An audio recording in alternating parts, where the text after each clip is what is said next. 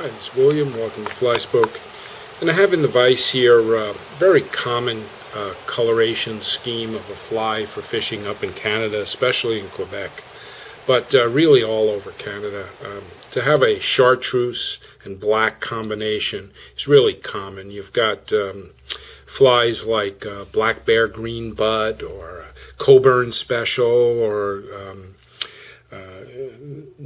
there's a number of flies that have this same theme. I really don't have a name for this one. Let's call it a black bear green butt micro tube. So I'm going to show you how to tie this fly right here. It's very, very common style over in Scandinavia.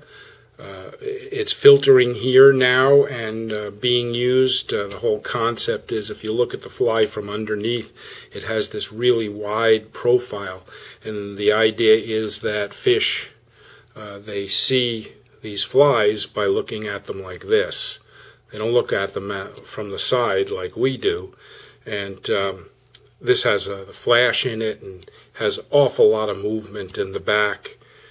Trailing in the back as it swims through the water. So the first thing we're going to do is we have to build the tube. So from humor you get these tube blanks, and these are the micro tubes. They're about 6 inches long to start. This one happens to be in a chartreuse color. And you also, from HMH, I like to use their hybrid tube. Now, the difference between a hybrid tube and the standard connection tube is the inside hole is the same size, except the outside is smaller. The walls are thinner, and it makes for tying with the hybrid tube a lot easier for me. So first thing I do is I check the length of the micro tube, and I want to know that it's going to be a good length.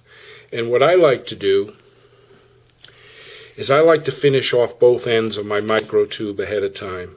So you must hold it straight up in the air, get the flame close but not really having it burn, and we're going to watch the tube as it folds over, and you try to get a nice even fold on it. The hole will stay so long as you're holding it straight up in the air. Now I'm just going to let that, it's going to be my front, and I'm going to let that just cool and harden.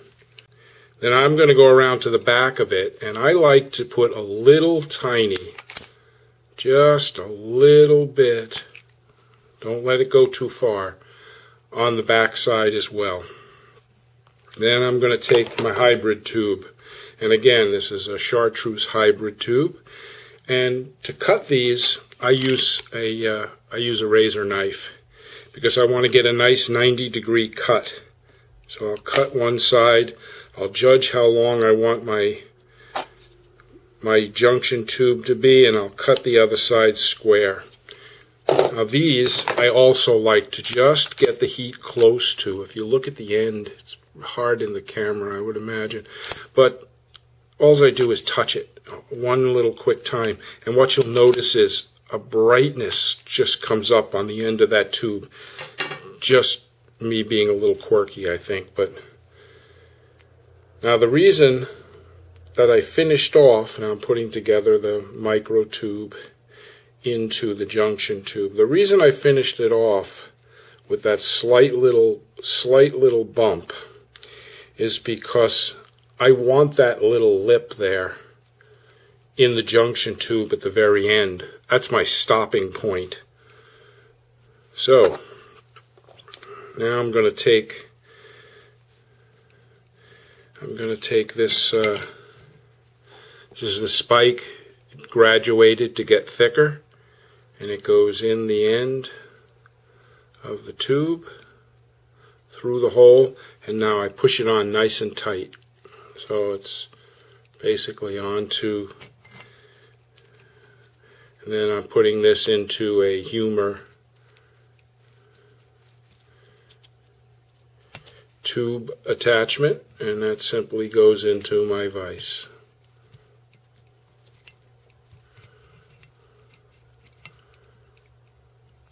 Okay. I tighten this in my vise and tighten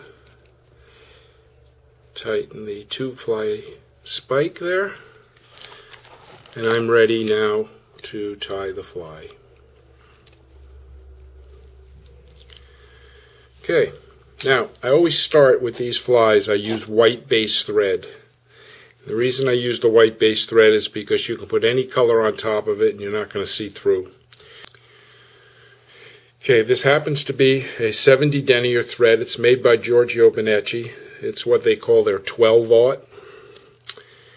And I'm just going to put a little, I'm going to be right up on the junction tube.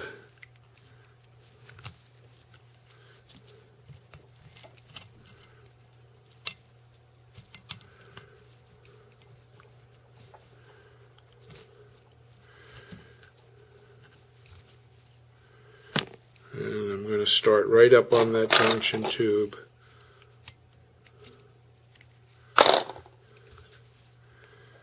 And come right to this inside edge of the junction tube. And I'm going to start off, and I'm just going to put a holographic gold tag on it. And this I'm simply going to tie in here. And I'm going to run down to that where I had put that bump. That's going to be my stopping point.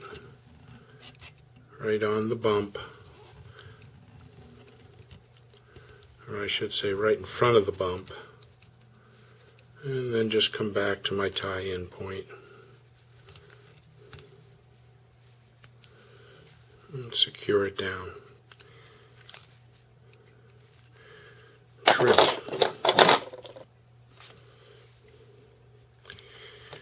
Now we're going to take a very light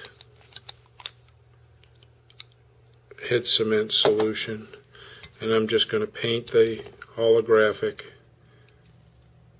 and this is just putting a thin coat for protection. We'll come back. I'm going to wait for it to dry and we'll come back. Okay, next item. I'm going to take some Arctic Fox, and this is in this nice chartreuse color, very bright chartreuse. And I'm going to take a small patch and I spin it. Just twist it, makes it a little easier to cut off. And this, I'm going to take the under fur out. And then I want the guard hairs, but they're going to be too long, so I have to replace them a little bit shorter on the guard hairs. And this is going to go in as a tail. It's right up on the very end of where that junction tube is. I only want it to be as long as the junction tube itself.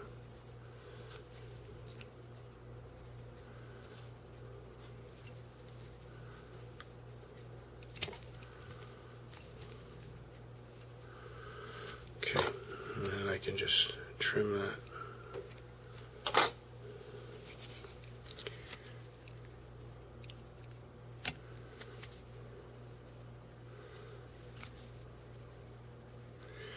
Okay, the next item in, I've taken a natural black hackle, and I'm going to use this as a Palmer body hackle. So I'm simply going to put that in.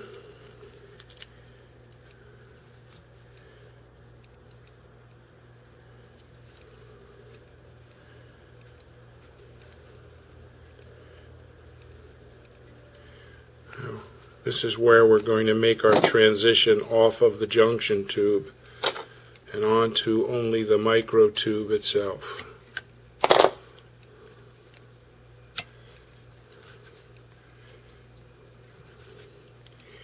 And I'm simply going to do that with dubbing. Now this is with the thread that I've put on there. That's so compressed that that's never going to come apart again. Some people actually do glue them just to make sure that that's going to stay together. And the next thing I'm taking is some Davy Watten's synthetic living fiber, and this particular one is Green Highlander Green, but it's a very, very bright green.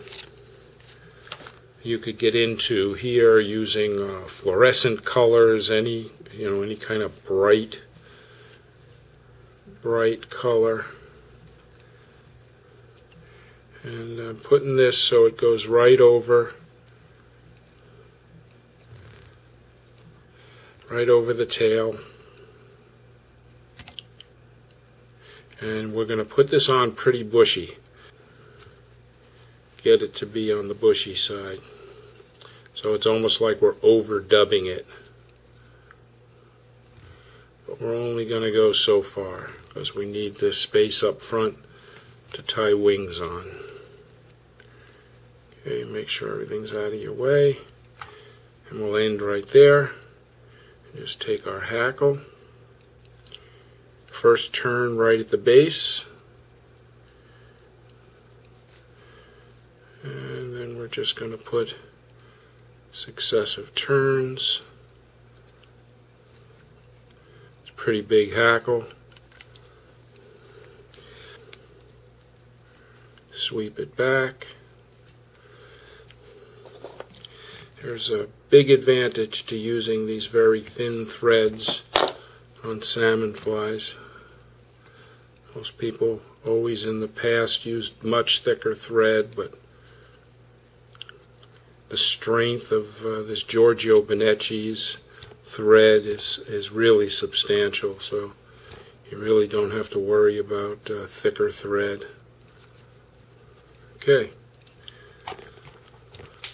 Okay, the first patch of hair we're going to put on as a wing is going to be the most substantial of the three patches we put on. It's going to be the shortest patch, but it's going to be the one that really has some substance. And again, we're going to the Arctic fox. And this time I'm going to leave all the under fur. Leave what I can of the under fur.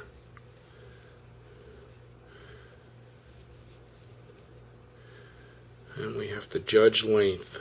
And again, guard hairs are too long. I remove them and put them back, shorten up.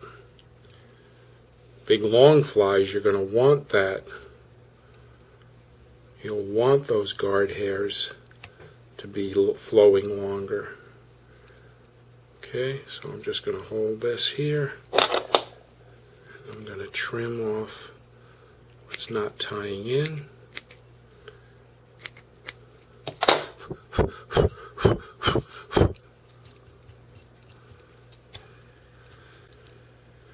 And tie this down. Now, the thing about this is we have to stack vertically now. We must put one material as we do this on top of the other and not keep moving forward. If you kept moving forward rather than right on top, you would wind up seeing, when you looked at the bottom, you would just see tying thread moving forward underneath. Now, what I'm doing with this is I'm spreading that. Can you see that? Spreading out. And use my fingernail just to spread it around the tube and give a nice spread look to it. Next item, I am going to take some copper gold. It's a combination of copper and gold angel hair, and I just take a nice quantity of it and lay it down the center. Put one wrap, fold it over, put another wrap, and now I want to spread that out slightly. Give that a little bit of a spread to it rather than it all coming from one spot. And with this material, it's very, very important that I cut it erratic. And I'm flowing off the back.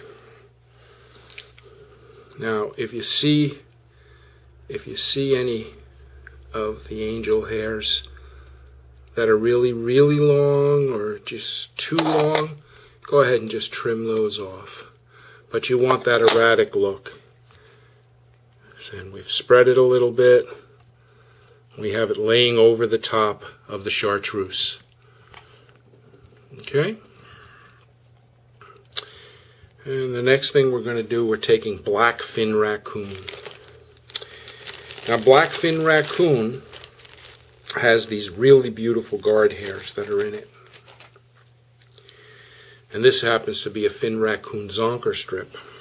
So, and I like to work with that rather than a patch because it gives me pretty precise quantities.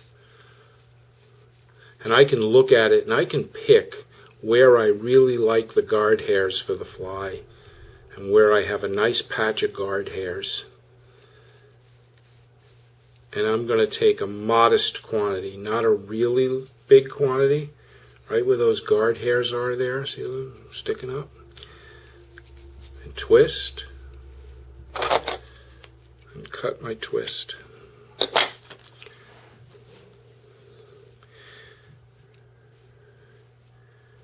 Okay, take this, just brush through your hand, put your fingernail on it, make it almost frizz out.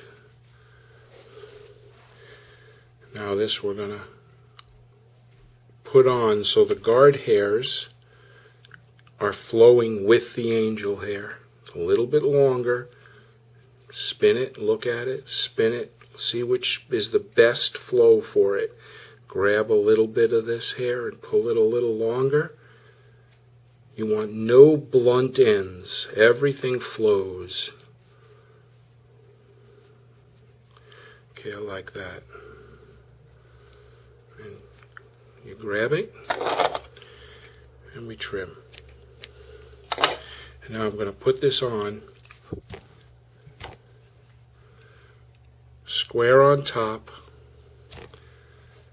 and right on the top of the Arctic fox and the angel hair.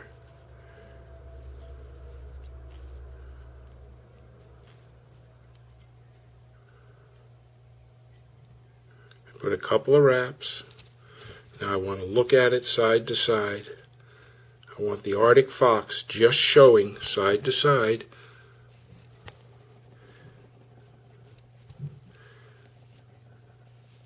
And the fin raccoon also giving a little bulbous look to it. And we have our guard hairs coming out the back.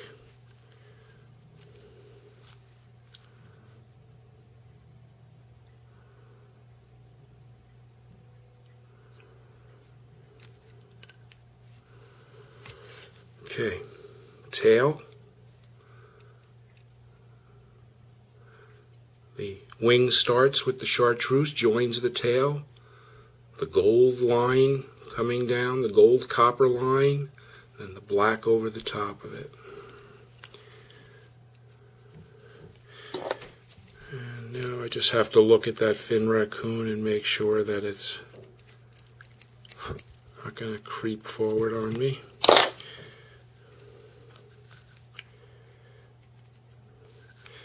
And now this I am going to go right to the front, cover.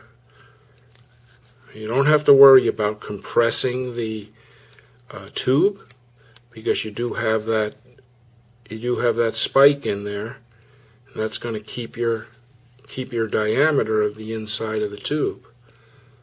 Okay, now at this point I switch threads, and I'm just gonna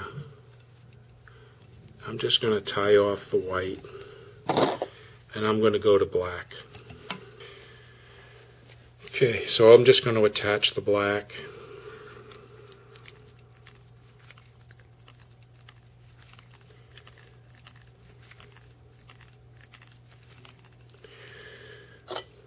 Okay.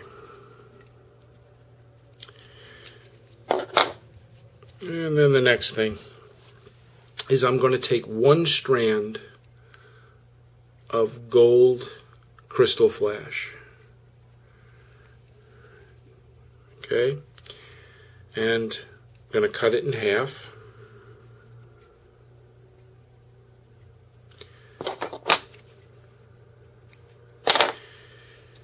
And then I'm going to lay one on one side, running right up the line created by the black fin raccoon and the chartreuse. And I'm going to bend it over. So I have two strands. Now I don't want them to be the same length. And I'm going to do the same thing on the other side.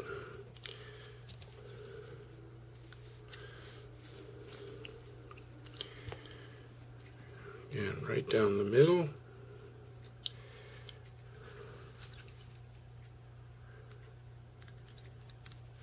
Bend it back. And now I've got that sparkle in the sides.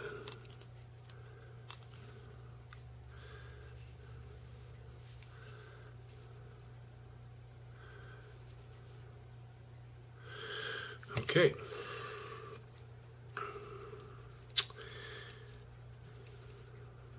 Alright. Next item is I'm going back to the fin raccoon. And this one I need to be the longest lengths. So I'm going to take a patch, not as many fibers, but longer. And I'm going to take a patch with some nice guard hairs in it. Take that right down to the bottom so I get my full length out of it. If this was longer fly, I would be using much longer materials, extra long temple dog or even Icelandic sheep. But I'm trying to keep this fly somewhat shorter, so it can be fished in regular kind of water. I don't need a really long fly.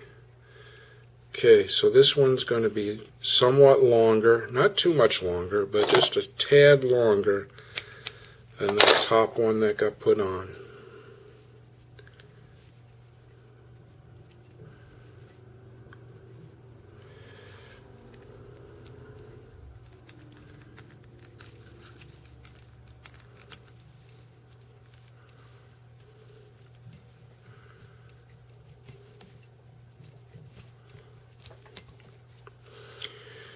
Okay.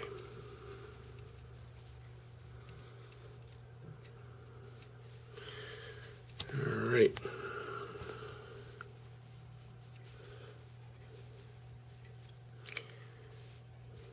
So we've got the flash in there, running up the side. We've got the chartreuse on the bottom. And what you always have to remember is, what's the fish seeing? And the fish is seeing from below. We have to always think about that when we're tying these flies, or any fly. A lot of times the fish is just looking at it from below, swinging by. They're not coming around the side and looking at it like we are here.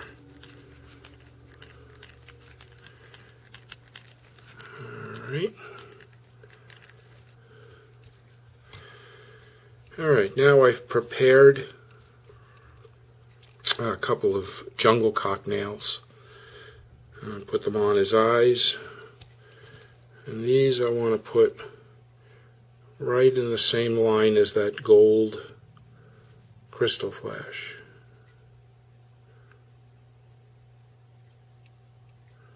I've pre-sized these to be the same length by how much of the barbules that I took off. And I'll put the other one on this side.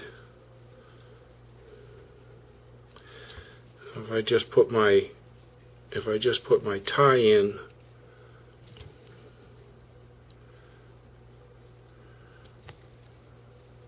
right where the barbules end, they're both going to be the same length.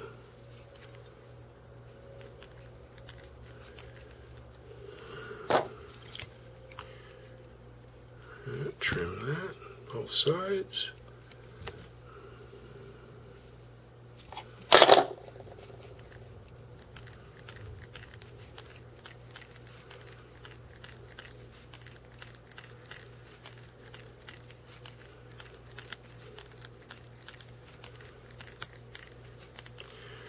All right.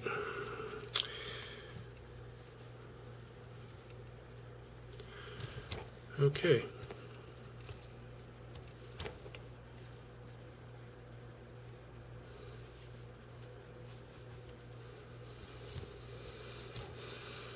All right, next thing on this fly, and really the last thing on this fly, is we're going to put a collar on the front. So I'm going to just take a cape, natural black cape, and pick out a feather that I think is going to be a good length for this, and take off the front edge. I mean, you can put this on and fold it if you like. For these flies, I prefer to just remove the edge.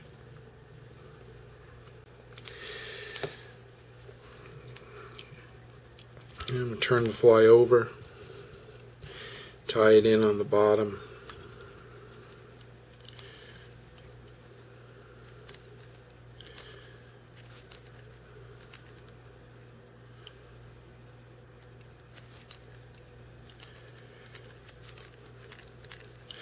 And trim.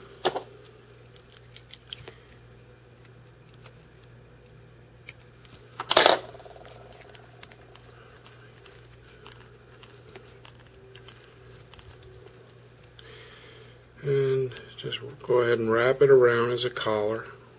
And you're putting one in front of the other.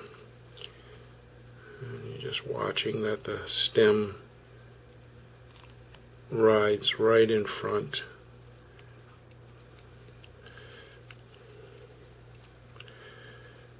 Pulling, brushing back.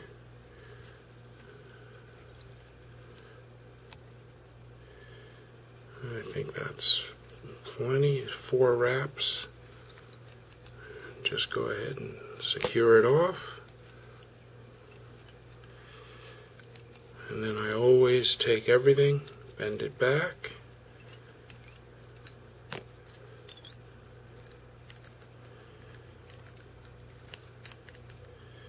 And now I'm just putting one thread next to the other going back, and it'll just go up on those forward barbules and sit your whole feather back for you.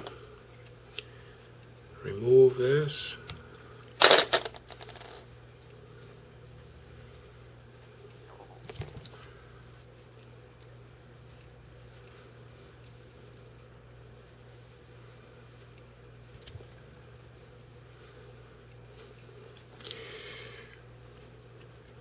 Let's look at our head, make sure we're covering everything, making a nice shape in the front. This Gordon Griffiths thread is so thin, just kind of melts in, make it have a nice looking shape to the head. Finish the whip finish.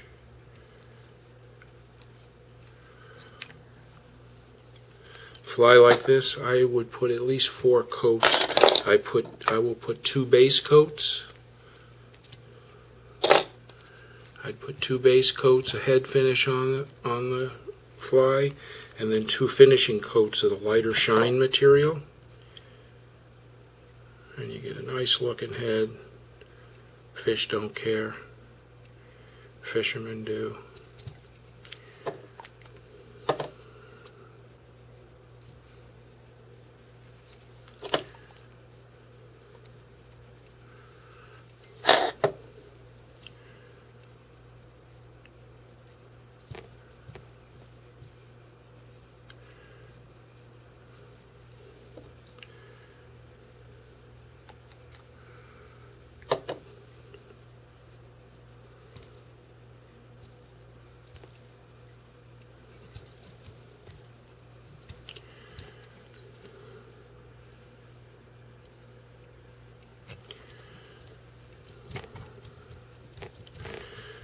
rotate this to, it's going to penetrate in.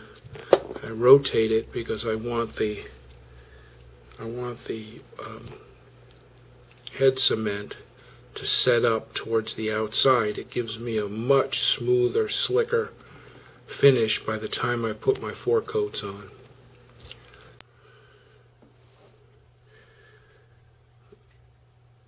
Black Bear Green Butt micro tube. There it is.